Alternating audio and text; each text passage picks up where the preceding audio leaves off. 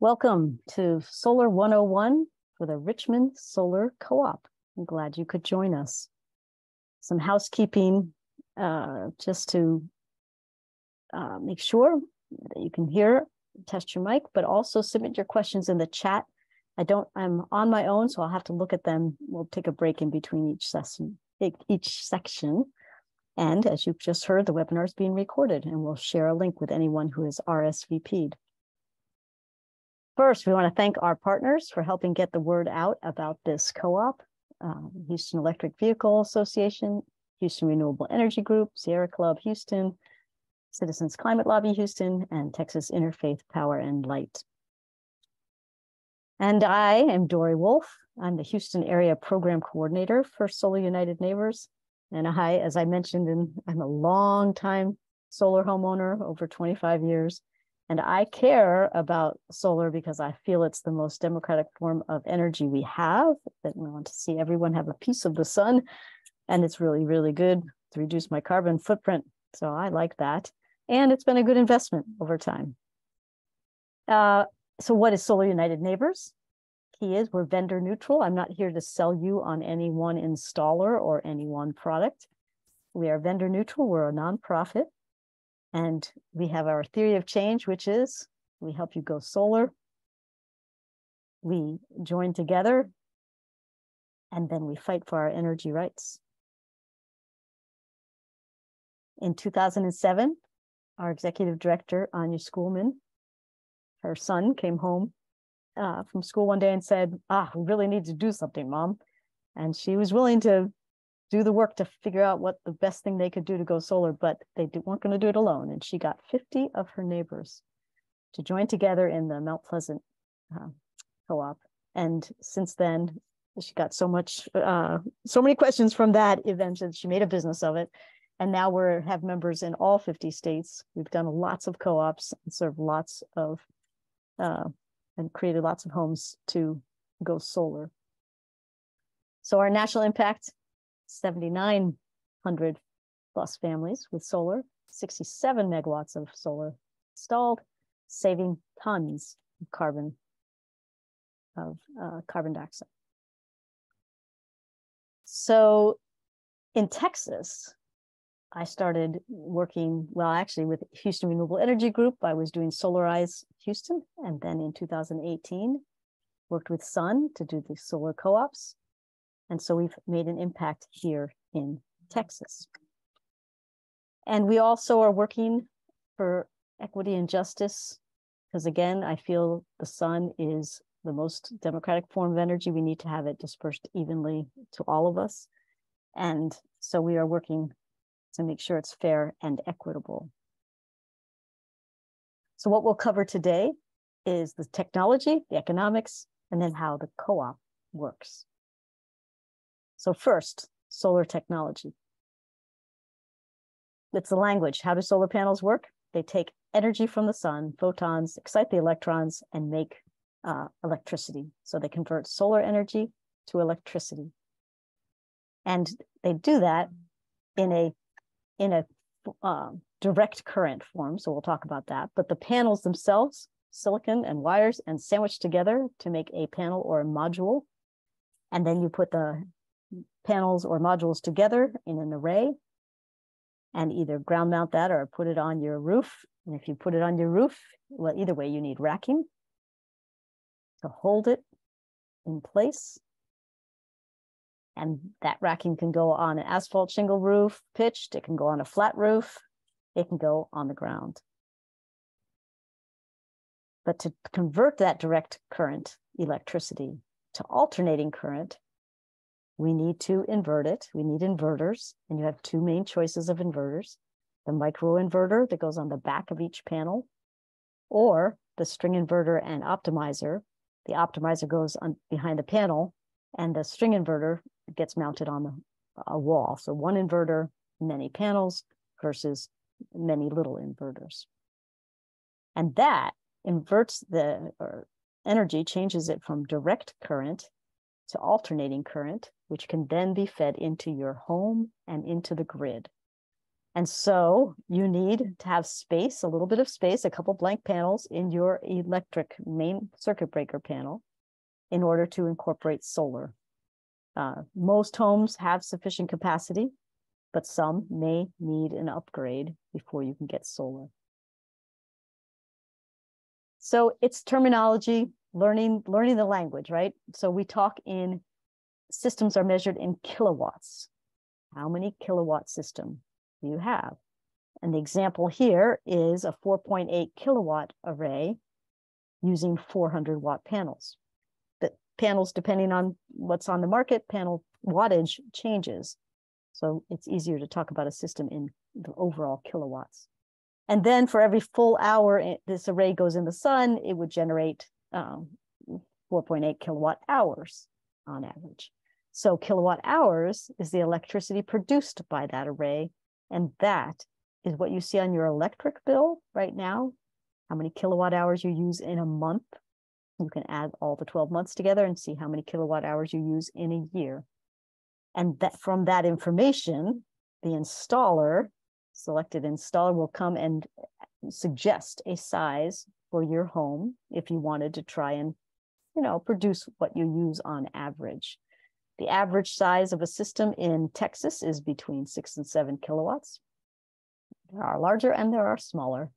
And it's based on not just what you consume today, but your goals, what you want to be able to do in the future, or the size of roof you have available, or your budget. You can say, I want to start with this size array and I'll grow it over time as funds allow or as roof space allows. So those are the four main components: the solar array, your solar inverter, your electric panel, and then the meter. And why we tie into the meter is so that if you're away from home and you're not using much power, those electrons can go back into the grid and feed your neighbors. And in everywhere else in the world other than Texas, it seems, they call that net metering. That if you pay, say, 10 cents to send out energy to the grid, to take in energy from the grid, then if it's a 1-for-1 net metering, the utility should pay you 10 cents to get the electrons back. That's not quite how it works right now in deregulated Texas, but that is the basic idea. And they call it in Texas solar buyback.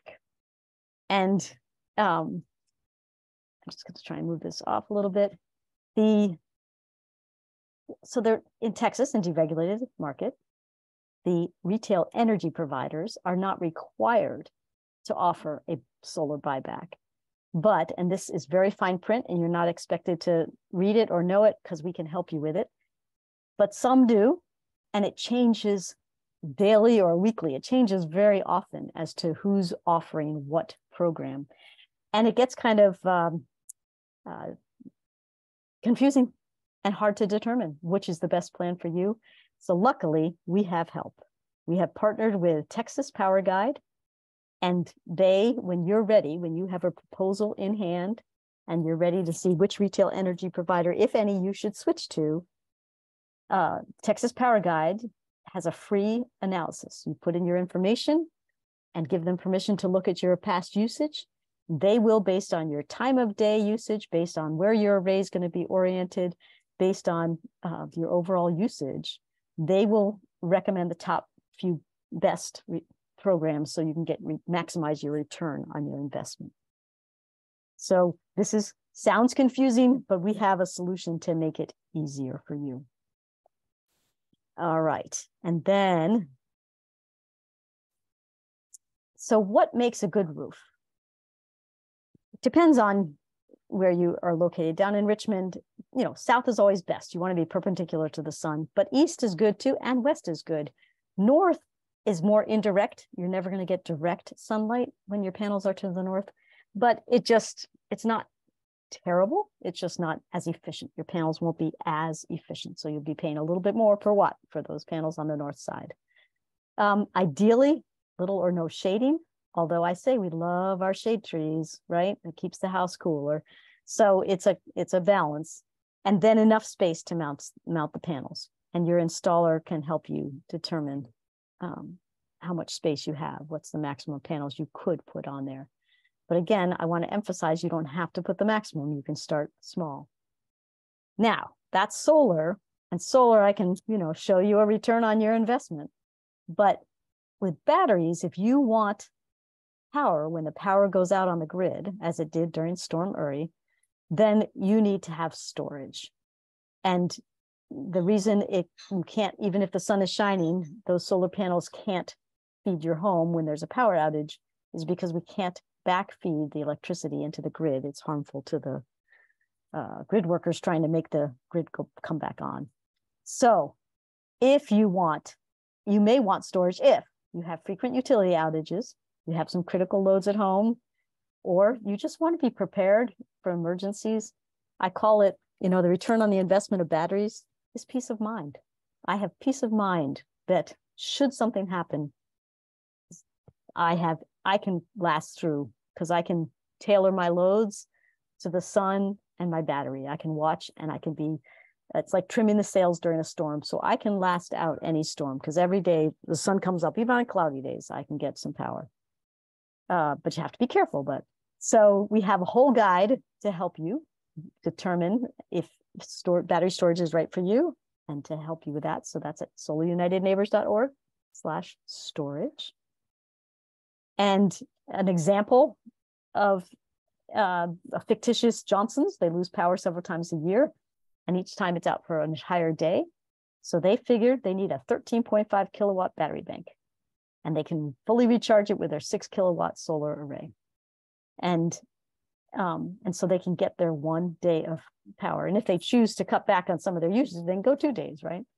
But it won't run their central AC, their condensing unit, but it will run the refrigerator, the microwaves, and lights and outlets. In our case, we put LED lights in, and we have efficient fans. So we can basically run the whole house minus the central AC. And yes, if you have electric stove, electric dryer, you want to not put those on, because you don't want to by accident run down your battery, because then you're as if you didn't have a battery. So frequently asked questions, these are some of ours, but if you have some, put them in the chat. And I will just go ahead and go through this, and then we'll answer questions at the end. So warranties. Panels, it's long-term investment. They're warranted for 25 years, and they're warranted to operate, and this is approximate, some panels are different, but at 80% of the nameplate value. So they're still ticking after 25 years. So it's a good investment.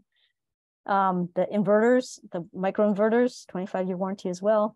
And the string inverters, usually 10 to 12, but you can extend those. I think of inverters as the computer of the system, that by the time I'm ready to, if it goes out at 10, 12, 15 years, there'll be a more efficient, less expensive inverter to install in its place.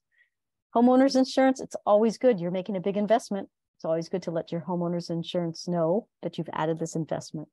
I have seen lovely pictures, not lovely, but pictures of a house in Florida that hurricane came through.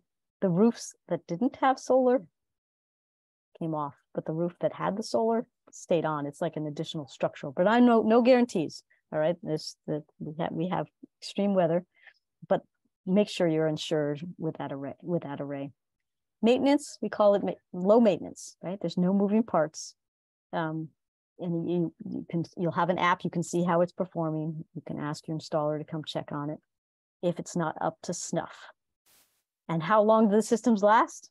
Like I said, they keep on ticking, 80% of the nameplate value after year 25. So it's a long, good hedge against future electricity prices. Will my HOA allow solar on my home?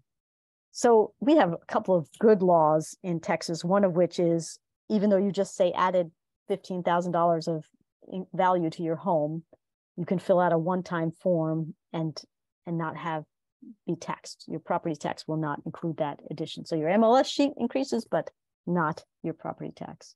That's one good law. The other is that HOAs, while they, you need to apply, you need to get permission, and they can say, could you move it over here a little bit? If they ask you to change your array like to the north side, or such that it affects the output more than 10%, they can't do that.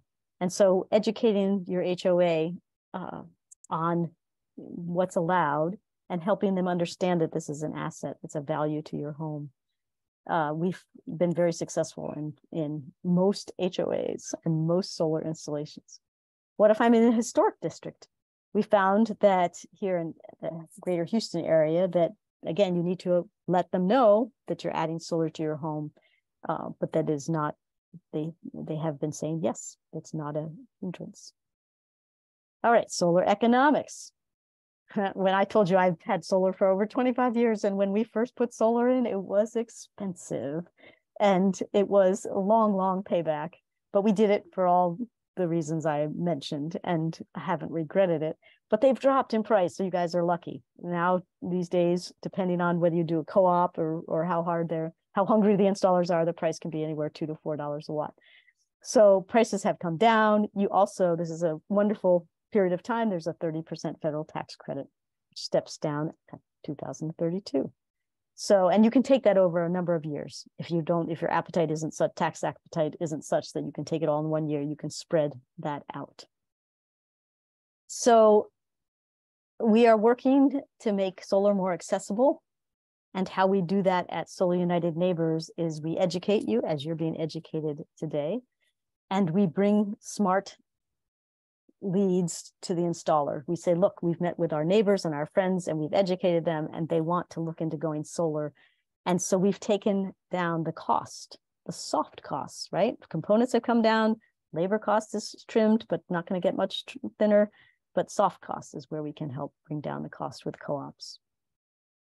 Okay, and then again, the tax credit, right now it's 30%.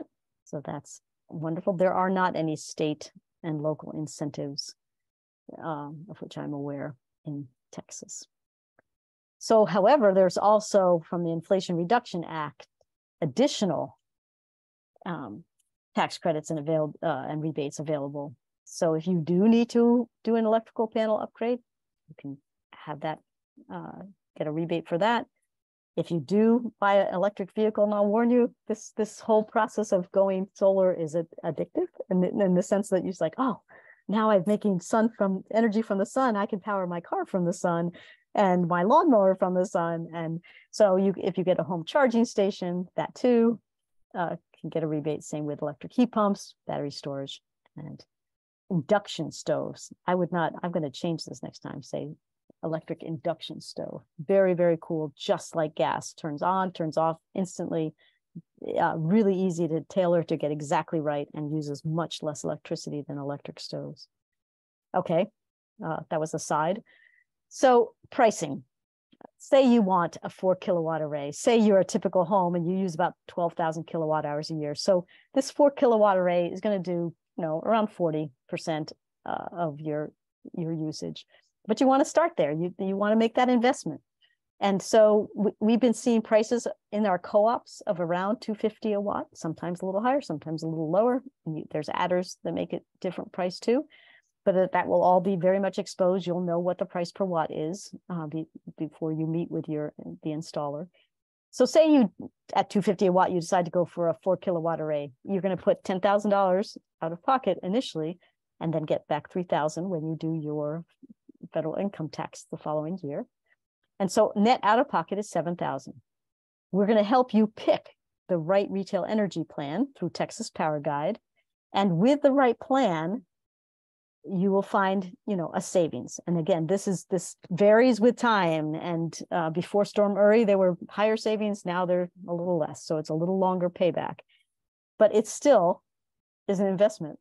Not like a car where you plunk down money on a car and you drive off the lot and it is depreciated instantly. This helps you save money each month. And so at the end of 25 years, you have a net profit. All right, so say, if you wanted to do 8 kilowatt, which is more closely aligned with your energy usage, so you can have a different kind of payback plan. So your out of pocket is $14,000, your savings is doubled as well. Okay, so say you didn't have $14,000 in cash lying around, we all would need to consider a loan. And I'll just put my little preference in there to say, watch out for the really long the really long year finances, the 25-year. It's just, you're buying this to own a piece of the sun. So, but again, your finances are your own. But take a look at the shorter loans, and so that you can still see a profit. All right. So again, we'll help you pick the retail energy plan. You need to look for the loan dealers, and there are different ways to get loans.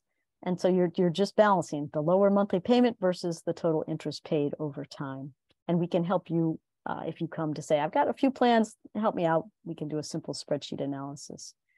So we have a whole page dedicated at solarunitedneighbors.org/financing to help you make decisions.